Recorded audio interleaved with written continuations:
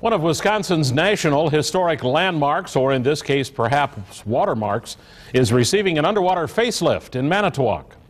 Midship on the port side, you can see the 100% zebra coverage. A Marine Service crew from Neenah is blasting away thousands, if not millions, of inch-long algae-eating zebra mussels that have attached themselves 3 inches thick to the USS Cobia. The Cobia is a fully restored World War II submarine that's been docked alongside what's now the Wisconsin Maritime Museum for 40 years.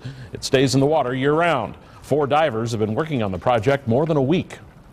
And the rest of this week, quite possibly next week, visitors can come on down and watch divers remove these creatures from the hull of our vessel.